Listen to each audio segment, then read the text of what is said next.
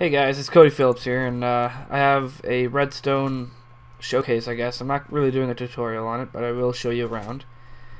And for the moment, this is an automatic bridge that is not automating. But that is only so I can get you to see this nice little TNT and obsidian trap that I made. The redstone would have to be reset of course, because it would blow up.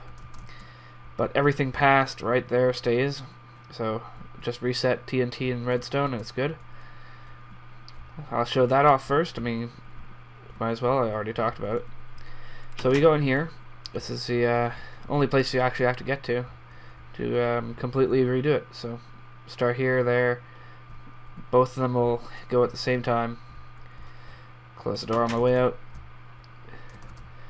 And I'll show you the redstone behind that. It's going all the way through here, and that goes all the way underneath this entire redstone mechanic and goes up here. I'm not very good with redstone, so I just elevated it naturally all the way to a lever at the main gate. So that would be basically, you're sitting here, you're getting invaded, bam, explodes. Alright, so I'm gonna cut this and see, show you this when it's all done. It'll be regenerating. Alright.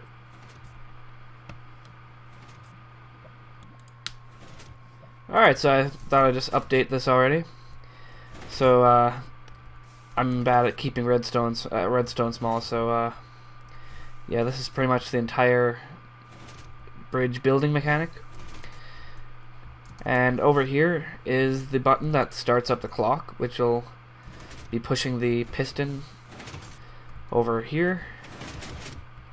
This is a T flip-flop that'll get a signal from the clock every second or so, 2 seconds or so, and then I'll switch it on and off, which will toggle this slowly enough to let the stone be created in the generator right here. This lava goes down into a water source, so it creates regular stone. And then it gets pushed along the edge, underneath right here. And so we have the pistons right here pushing the stone. And let's see. Yep, it's pushing the stone right here. So it rebuilds it slowly every piece by piece. Over here is the pistons. They have a line of redstone across the top and is fed through right here. I was trying to figure out how to make this a lot more sensible, because when I first did this, they would turn on and sometimes they wouldn't finish. So to fix that, I made it a second clock right here that goes slowly enough to let the stone pass over here into the next compartment. So the stone passes, and then after enough time it pushes it with the pistons at the back.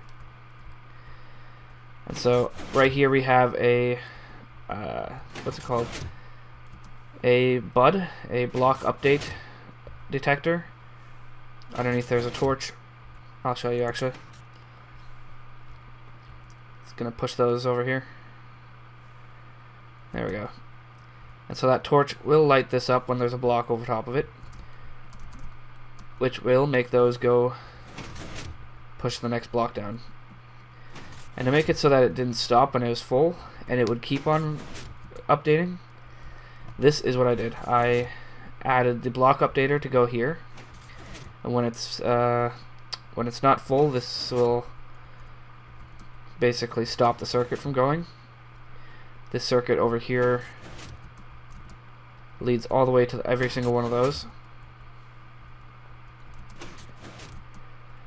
And that's pretty much it for that. So underneath there was the TNT detonator that leads there. I'll show you the inside of this one, I guess. So there's the T flip-flop.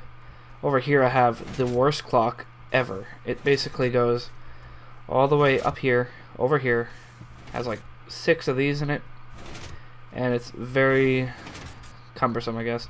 Doesn't really have a purpose. All this space is just wasted. Here's where the what's it called? The button that resets this clock, should it ever stop. And ideally I would put it over on this side, but I started on there anyway. Alright, so most of this was actually built with the stuff I got in survival through a cave over there. I'll show you some of my progress here. I kind of wanted to see how I could stop that circuit, so just messing about. Everything has been updated. Pushes it. See, it just pushes the block. Pushes the block. It works extremely well, actually. And I guess it's time for the main event. Let's set this fucker off.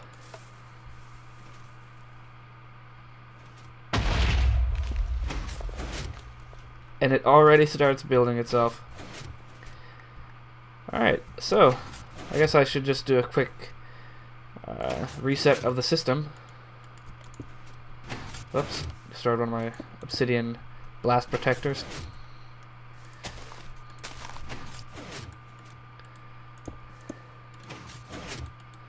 And there you go. Reset. Usually just blows up that little spot. Like so. So if anybody's walking right here, they're trying to get into your base and you're like, no, get out of my base. They go over here, of course they're not flying, and yeah, hit that. Show them who the boss is. Alright, thanks for watching. That's been my bridge builder and trap underneath. Thanks for watching. Like and subscribe. Have a good day.